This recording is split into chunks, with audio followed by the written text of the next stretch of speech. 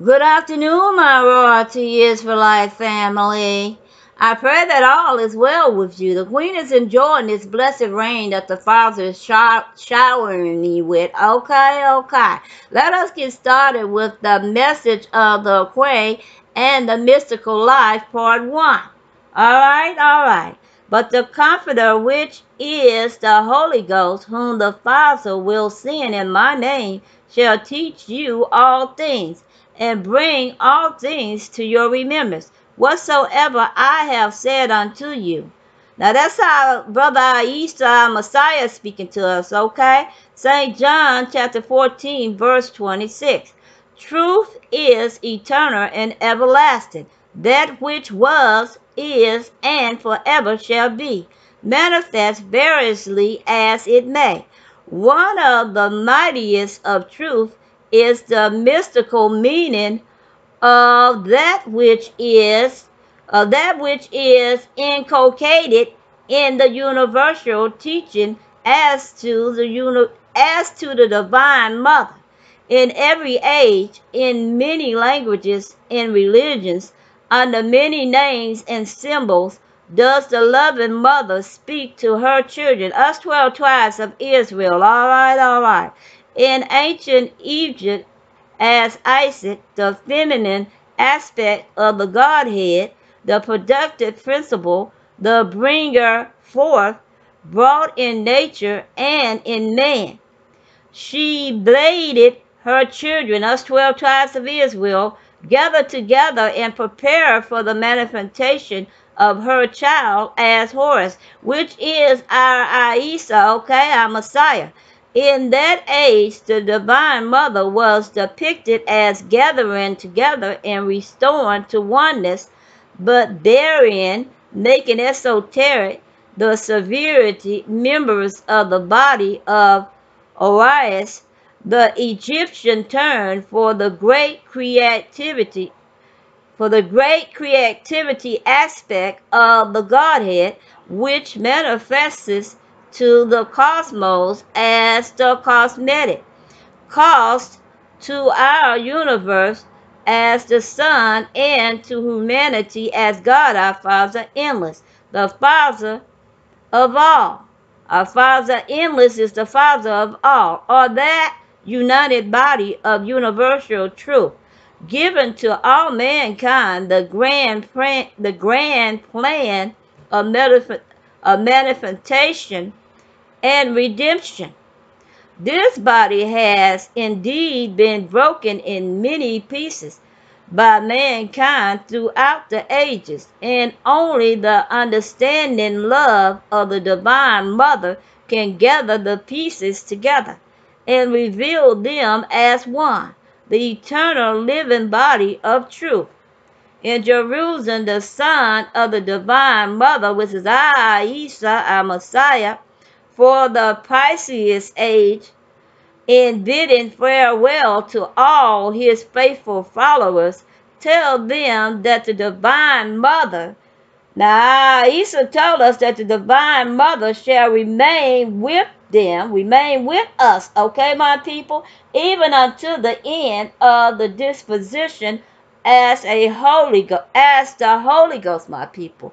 As the Holy Ghost. So, okay, the Holy Ghost was our Divine Mother. All right. The Comforter, to teach them all things and bring all things to their remembrance. For the esoteric truth has always remained with the faithful, although hidden under esoteric creeds and dogma. But the age has now dawned when that which was hidden shall be revealed, and this buried body must be uncovered and restored to life and manifest esoterically in the hearts and lives of mankind.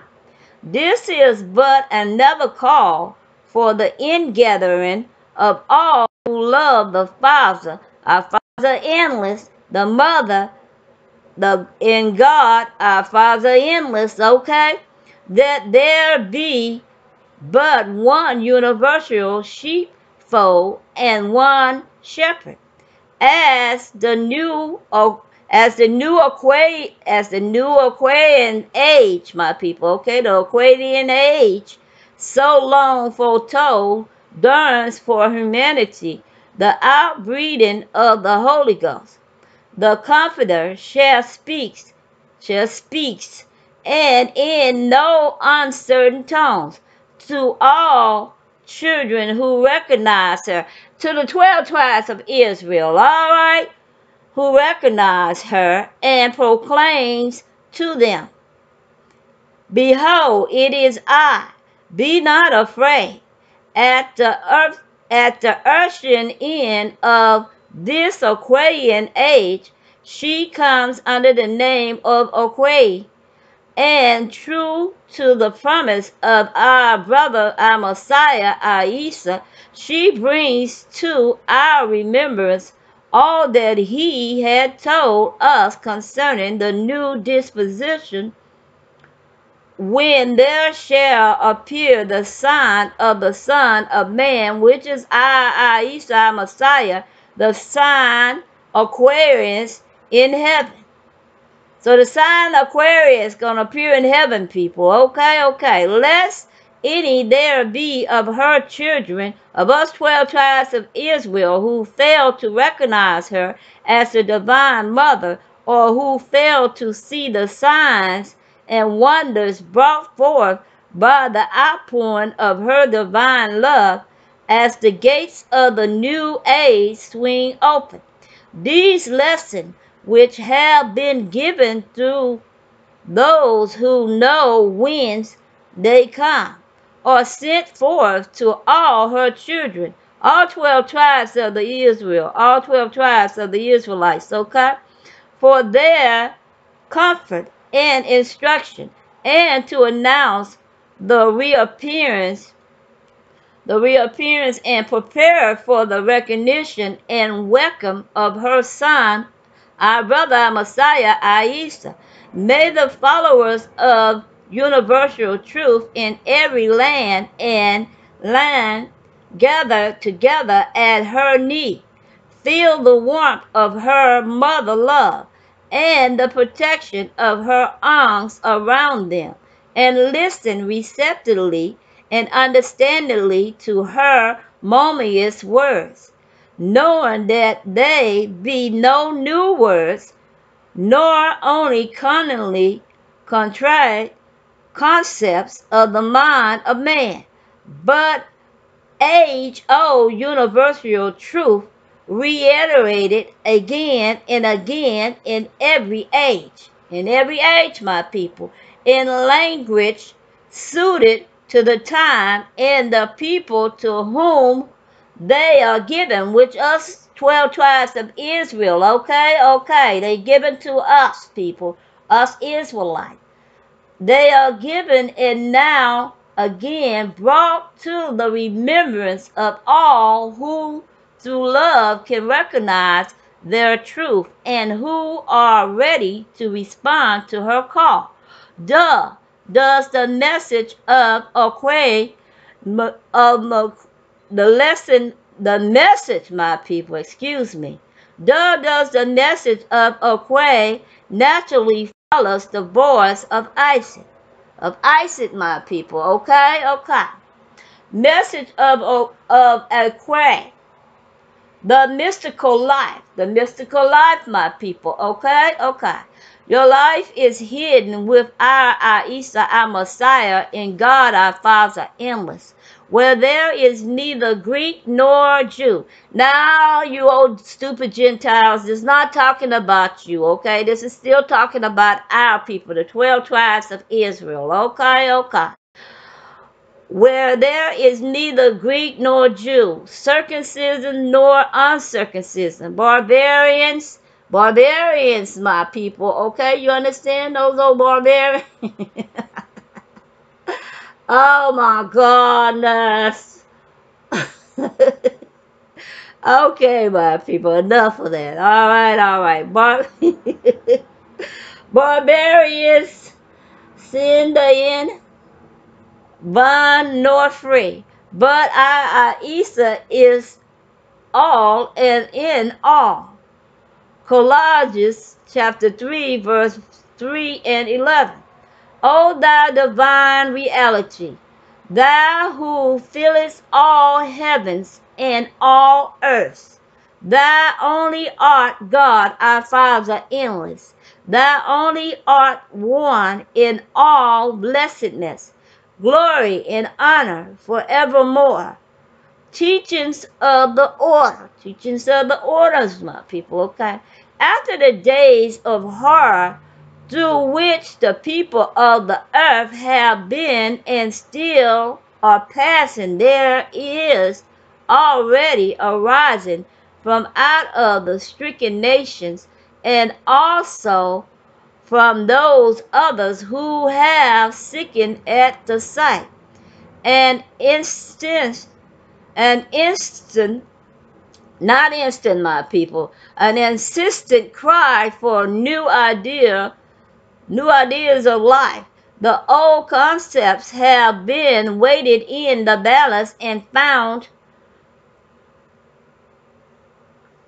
weighted in the balance, my people. Okay, I almost had to sneeze. That's why I had to hold myself. Okay, I had to hold my nose just so I could make that sneeze sound. Okay. But I'm back. All right. The old concepts have been weighted in the balance and found lamentably wanting. Hence, the eyes of millions are looking for something new, perhaps for signs and wonders that will give them some vital idea, some new concepts of life to guide them during the new disposition now dawning. The mere repetition of the old aqueduct concept can no longer satisfy. A hell after death can no longer appall after their mortal eyes have seen a hell on earth. No mere premise of a negative heaven of supine, my people. You understand? And Insipid bliss can inspire or comfort after the deeds of heroism and self-sacrifice they have beheld in the days of conduit. The cry already goes up for a new heaven and a new earth in which righteousness shall dwell, omitting all reference to hell.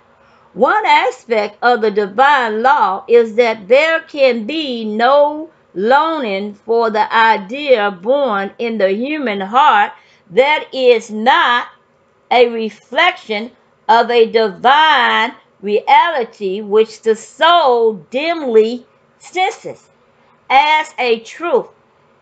Hence, there cannot be a soul cry or a sincere demand for righteousness, peace, and harmony that will not bring its own fulfillment in due season.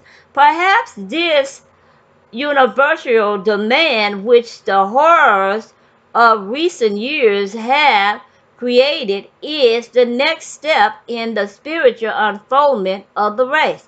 Therefore, those who know where to seek for the answer must be up in doing so, ready to spread the glad message of cheer and comfort that is found in a realization of the mystical life.